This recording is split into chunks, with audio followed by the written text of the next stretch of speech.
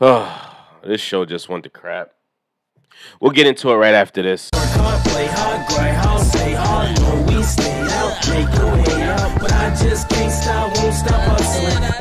The Good Fight, Season 5, Episode 1. Yes, The Good Fight is back after abruptly ending last season with a mere 7 episodes. It's finally back. We could calm down, and it's a major fan disappointment. Two of my favorite characters, Adrian and Luca, played by Jumbo Kush or whatever. I don't know their real name. I don't want to pronounce it again. But Luca and Adrian Boseman are exiting the series, and it makes me wonder what direction they're going to take place. It's already a super left show as it is, with women at the helm now. It's going to become like a feminist left show. We'll see what happens. I don't know, man. But the show pretty much was doing a recap of everything that happened in 2020 that took place prior to the pandemic, during the pandemic, and in the aftermath after the pandemic. And it was just showing how they all settled into their respective roles of what was going on. Adrian was supposed to be getting vetted to be in the Democratic party, to be in. I think he was running for governor or something. I forget what he was running for exactly, but he's getting vetted to do that, and that was part of the reason last season that he was supposed to be departing. But then there was a shift change with everything that's going on, and the murder of George Floyd.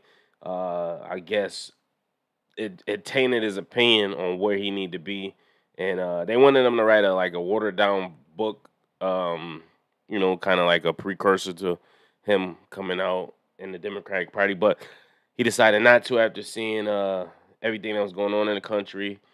And then obviously, I guess he's going to Atlanta for some reason that they don't really specify as to what. Jay, private investigator, is the one. He's another one of my favorite characters. He winds up getting the COVID out of everybody. He was the first one to get the COVID. They show him in the hospital. He got tubes all in him, et cetera, et cetera. And he's not looking too good. I didn't know if Jay was going to make it. I thought they was about to take my man out. But he wound up pulling through. Not before having some interesting conversations with Frederick Douglass, Malcolm X, and who else was there? I forget who else was there. It was funny ass scenes though. But he was talking to the people like, "Yo, what should I do?" And they're like, "Nothing you can do, like really." You know what I mean? Oh, Karl Marx, Black Jesus, and Malcolm X, and Frederick Douglass. And they were just talking about pretty much current events and what he can do and blah blah blah. Uh, the secretary wants to become a lawyer. I forget her name again. I always forget her name. She wants to become a lawyer, so I'm pretty much sure they're gonna push her into a lawyer position, move her up, give her character more to do. And I think the reason that Luca exited because I don't think they just had much for her character to do anymore. Last season, they kind of pushed her to the wayside. They had her running around for this rich client, doing this, doing that, and ultimately that's who she decided to go work for. So I don't know. I guess maybe in real life she had a better opportunity and she decided to take it. But I don't think the show's gonna be the same without her. And the same thing with Adrian. Adrian just got too big of a presence over there, man. He's just a smooth talker. But I like the fact that he did what he could to try to get his friend Julian out of jail, even if it meant messing up his love life, because he was popping that judge, like he was banging them walls down, and she he did some sneaky shit, and it wind up not working anyway. Well, it wind up getting her off the case, but Julian wind up still getting jail time anyway. He got like 7 years from a Trump appointed judge, and so I guess it was in vain, pretty much. Diane is still being Diane. She has the opportunity to speak in front of the Supreme Court, I believe.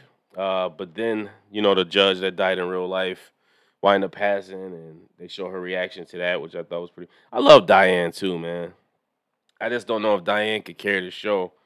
by herself, and with the uh, the two ladies at the helm. The other lawyer.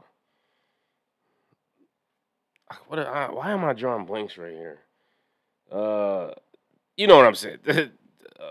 Reddick. Her last name is Reddick. That's what I'll say. So they want to have an all woman firm now, and we'll see. But a lot of the other higher ups don't want Diane in a position at all. They want to have an all minority firm, and they think they should get rid of Diane. So she's Mrs. Reddick or Miss Reddick, Liz. That's her name. Liz shares the. She doesn't know what to do because she got two options. Ultimately, they kind of want to bring Luca in, but like I said, that didn't wind up working out. They also wanted to try to bring Bossman back in, but that didn't wind up working out. And so we'll see how. And I think that's where the season. I think that's how the season will go. It's going to be kind of like Diane trying to prove her worth, while the other partners are trying to get her out of here, and then Liz is going to be kind of caught in the middle of it.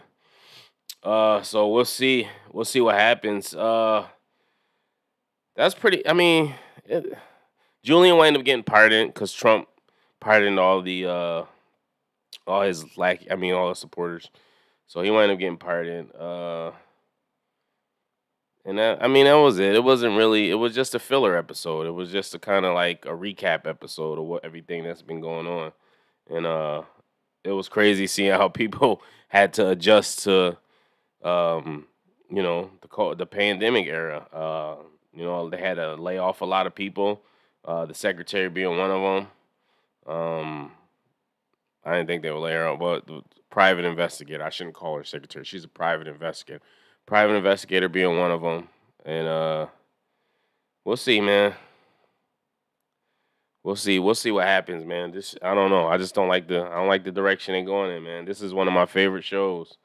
I love this show. I love how they incorporate, cartoons, and I like the intro. I love everything about how they do this show. It's just not like traditional.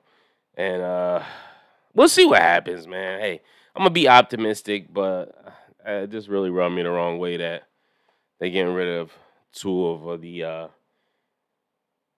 my favorites and two of the minority characters. Black character. I ain't getting rid of the black character. We'll see what happens, man.